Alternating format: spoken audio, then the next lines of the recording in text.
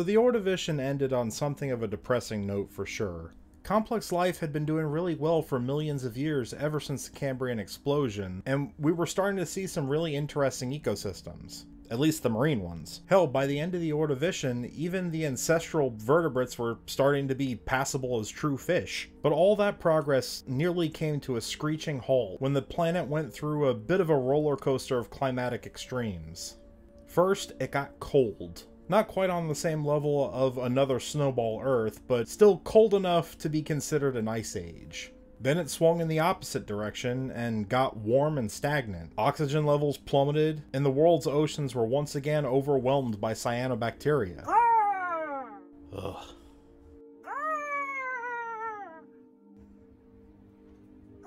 You were right. These guys are irritating. Yeah, tell me about it. But they're also tasty.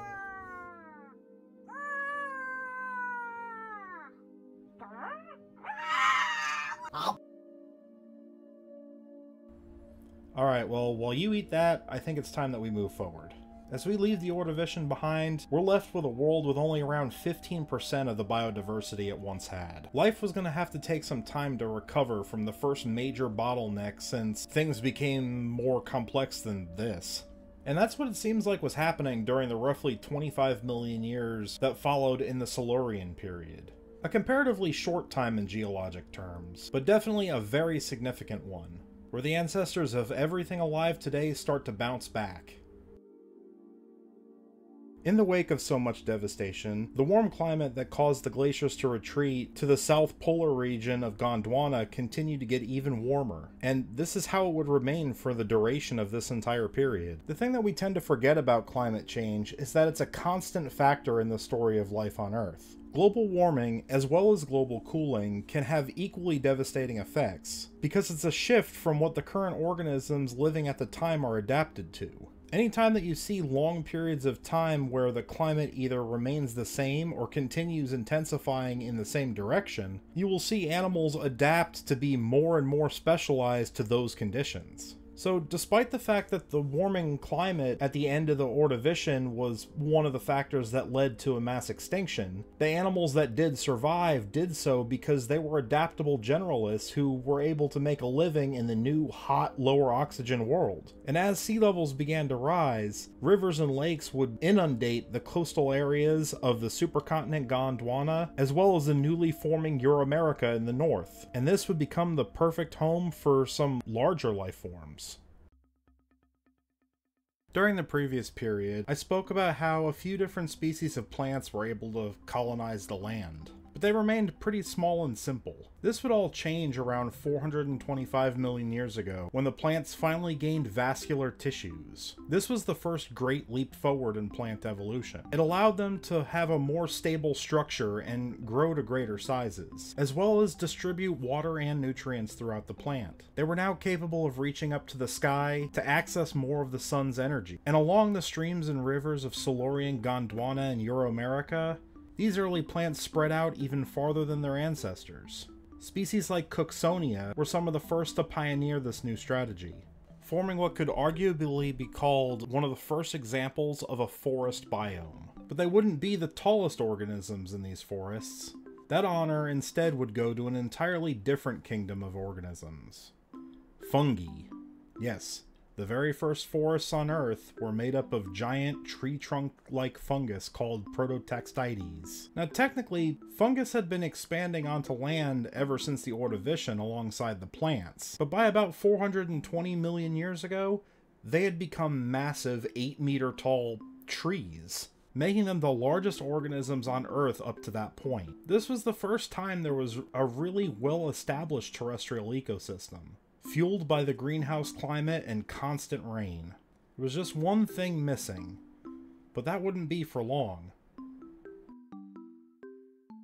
As life on land was finally getting its proper start in the towering fungal forests, life in the ocean was on the slow road to recovery. As far as we know, the large nautiloid predators like Orthoceras were some of the hardest hit by the Ordovician extinction. Some species of this group did survive, like Cephuceras, but they appear to have been less dominant going forward. And this left the niche of top predator open once again. And now with the expansion of new types of corals, and cranoids exploding in diversity, new marine ecosystems were beginning to open up. Something a little more similar to the coral reefs that we would know today. And for the very first time, the chordates were finally ready to fight for the role of apex predator. The thing is, we needed something to be able, you know, eat something besides goo, as well as a hard skeleton. The thing that would actually give us the name vertebrates. And you know what that means? This should be good.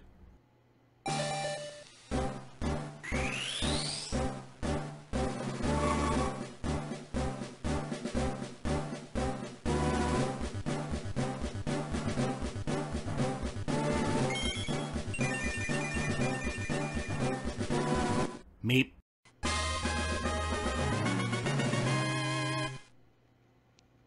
It was around this time that these early true fish started to branch into several different forms. It all started with the evolution of movable jaws. And once that happened, vertebrates were finally able to take advantage of all the different food sources that had previously only been available to arthropods and cephalopods. The jawed fish split into three distinct groups. The cartilaginous fish, whose skeletons were made of a more flexible cartilage. The bony fish, with the skeletons made of bone. And the armored fish, which took a strategy from the arthropods and had a partly external bony skeleton which helped with defense. And then from there, the bony fish would split into the ray-finned fish and the lobe-finned fish. It was really an age of fish diversification.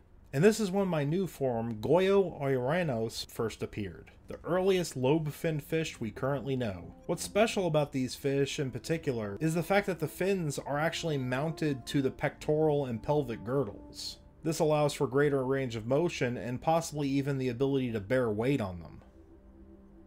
The seas were starting to fill with life once again. But the thing is, most of the fish still remained pretty small, Goyo just measuring around 30 centimeters long. But that was because despite our explosive variety that came in about 10 million years, we were not alone. In fact, the fish were still far from the dominant group during the Silurian. Oh crap. Even with teeth like this, we still haven't taken over? Well, there was one, but it wasn't Andreolepis. Sorry. The only one that even came close was the monster fish Megamastix, a lobe-finned fish that grew to 1 meter long, making it the largest vertebrate on Earth during this time. You're like a third of that size. Plus, there's still another group of animals that I still need to cover from the Silurian. Another survivor from the Ordovician extinction that would become the ruler of these warm, shallow seas. It's more big bugs, isn't it? Oh yes.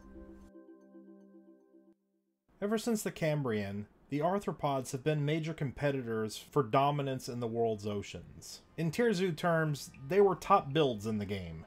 The first huge successes for them came in the form of trilobites and radiodonts, but there were many other groups that branched off along the way.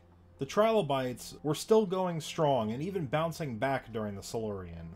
However, the radiodonts were starting to run out of steam at this point. And as the Ordovician gave way to the Silurian, a new group of arthropods started to take that top predator role, the Eurypterids. We already talked about those first species like Pentacopterus and how they were a threat to the early vertebrates during the Ordovician. But the thing is, they had a lot of competition from the large cephalopods, so they struggled to get out of the role of bottom feeders. And although the carrot krakens weren't entirely gone, they were definitely less abundant than they used to be. And just like we see time and again, there will always be something waiting to take advantage of open niches. It was finally the sea scorpions' time, and they would split into two different body plans and survival strategies. The Stylonuria sea scorpions, which remained smaller and kept to the ocean floor, scavenging on whatever they could. And the Eurypterina sea scorpions, who took a more active hunting approach.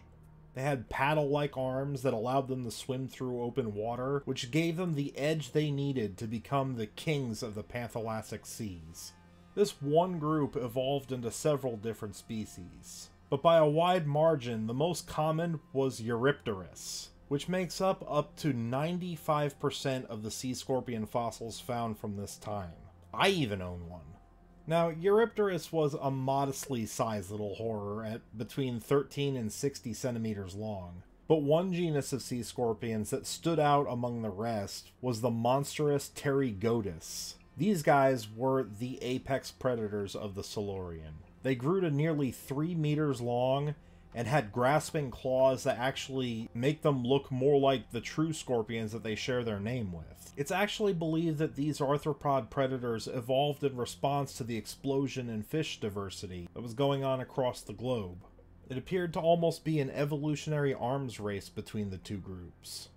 And with things like Pterygotus, Megamastics, and a handful of remaining squid around, the oceans were getting pretty scary again. If you were small, it was beneficial for you to try to avoid these sea monsters. And the best way to do that would be to enter the new frontier. A world where the only giant organisms was giant mushrooms. That's where the future is. The end of the Silurian was not nearly as devastating as the end of most periods in Earth's history. There were a few notable things that happened, though. The climate that had held on for 25 million years was about to go from warm to hot, and as a result, now there was no ice at all at the poles. And now, tectonic activity was starting to ramp up. The last pieces of Euramerica were starting to come together as Siberia pushed into the North American plate, and this formed a new giant mountain range. But currently there was nothing that could live there. All the plants and fungus that currently lived on land still had to stick close to the water, leaving the interior of both supercontinents a massive desert. But it's in this moment that our world is the most alive that it has been so far. And among the giant mushrooms and tiny plants, there is a chance that you might actually see movement for the very first time. Because to survive the onslaught of the fish and sea scorpions competing beneath the waves, a few groups of small arthropods have managed to make the transition into living at least part of the time on land. It probably started small, with some different kinds of Eurypterids crawling up onto land to lay their eggs far away from everything else. But by the time we get to the end of the Silurian, we see the first signs of fully terrestrial animals. The first pioneers being millipedes and possibly even the true arachnid cousins of the sea scorpions. For the moment at least, it was a bug's world. However, in the seas, the competition between vertebrates and arthropods was about to intensify. Going forward, things are going to get a lot more interesting. In my opinion, at least. And actually, the next 3 periods were some of the most requested times for me to cover even before I started to do these deep dives into history of the Earth. And considering how little publicity the Paleozoic gets, and how interesting life gets during this time, I can see why. But for now, I must leave you on this beautiful world of giant mushroom trees, scorpions the size of crocodiles, and Tim Tim looking like a creature cooked up by Jim Henson on cough syrup. Hey! Have a good one, everybody.